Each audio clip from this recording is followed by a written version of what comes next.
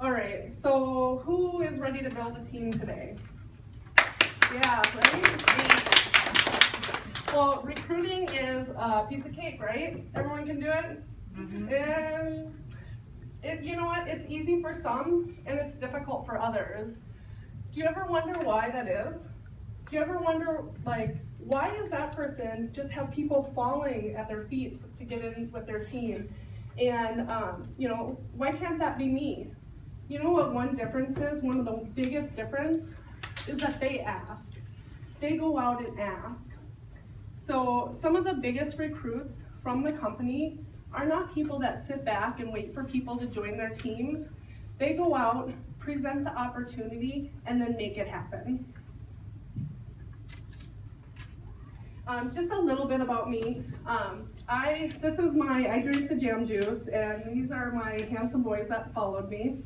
Very supportive.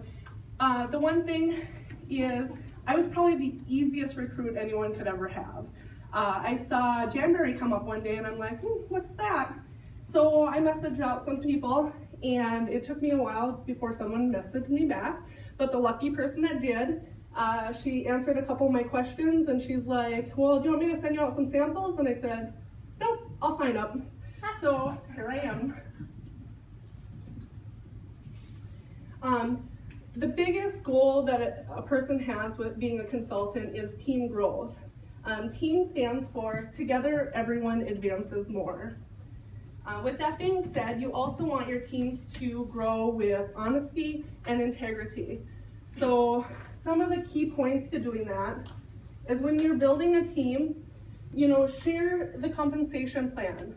Encourage them. Discuss all the wonderful training and support. You know, it's not just with your own team, it's with everyone's teams. Everyone helps each other, it's amazing. Go over the hostess benefits and discuss how they can get a kit credit by hosting an event. Make sure you're not offering kit credits. Make sure you are not offering additional rewards or pay, anything like that. You cannot take kit credits from other parties or a launch party to give them that credit. You know, I mentioned don't make any promises with pay. Also, you cannot use your credit or debit card to pay for a recruitment kit, even if they're paying you back. So recruiting. When recruiting, you want to make sure that you make it about them.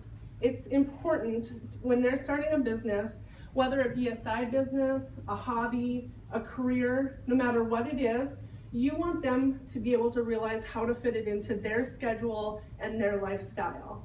So you don't want to make it about you or what it's going to do for you. No I's, me, mine. You want to really make sure that you find what they need and find their whys, because everyone's why is going to be different.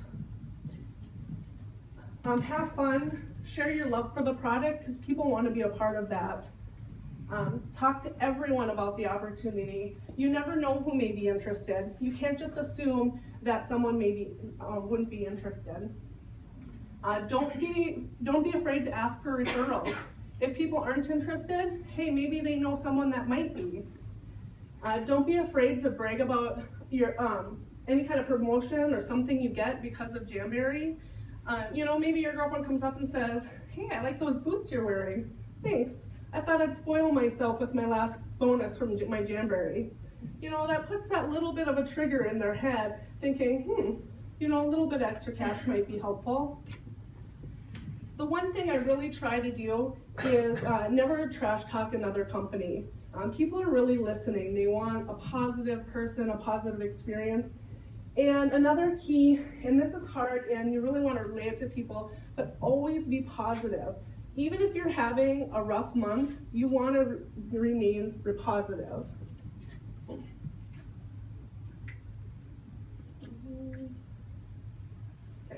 Well, how do we find recruits?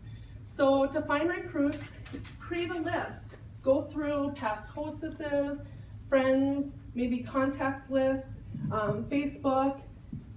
You know, one of the things I've gone through past customers, take their zip code, enter it in on the Jamberry homepage, and it'll bring up a list of contacts or consultants in that area. because you never know, there might be no contact or no consultants in that area. There might be a few. That might be a good in on giving them that opportunity to be one of the first few consultants in the area. Wear the product all the time, no exceptions. Ask, ask, ask. Don't prejudge a person. Listen for cues and then plant seeds when you do hear the cues. Plant the seeds even if you don't hear the clues. Opportunity. Remember that you're not selling the opportunity, you're presenting it and you're offering it to these people. You want to be genuine, you want to relax, you want to share your story and let them ask questions about it. Do not word vomit all over them. They don't want to know every single thing right away. Let them process it, they'll have questions, and you can give them more information later. Just a few tips, I'll scan through these quick. Just leave catalogs in public places. Leave your information with a waitress. Look for job fairs. Make sure your friends and relatives are on the lookout for people. One of the way I do it is, my mom, my sister, I always have jams on them. My grandma was going to a vacation in Minnesota. I put jams on her before she left. It's little things like that, because then people ask and then, they know how to redirect you back to them. So let's talk briefly about some parties. And I know this has been touched a little bit, so I'll just give a high overview, but it's really important to develop that relationship with your party, interact with every single guest, be really personable, chat with your hostesses, learn their likes and dislikes, keep an eye out for anyone that's really enthusiastic, energetic, has a big personality, because those might be the people that you want on your team. Every time you check out, whether it be online or at a home party, ask if they want to have a party, or even if they want just some more information on the opportunity. Get to know your customers. So, use social media. Stalk their Facebook page like a scorned woman. No, just kidding. But seriously, do they have kids? Do they like to travel?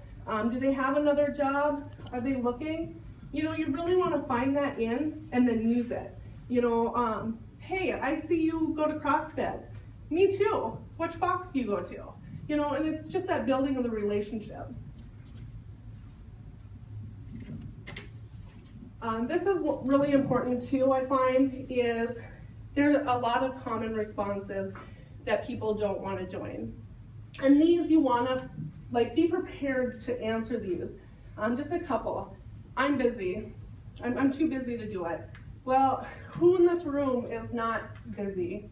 I don't know about everyone else, but I have a full-time job, I work Jamberry, I do photography on the side, and I have a family.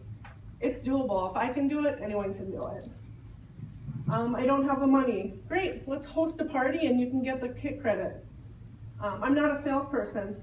We're not looking for salespeople. We're looking for passionate people that love the product. That's what we're looking for. So, there's a lot of different responses. So just kind of be up to date, so you can think on your feet and not be stopped by those questions.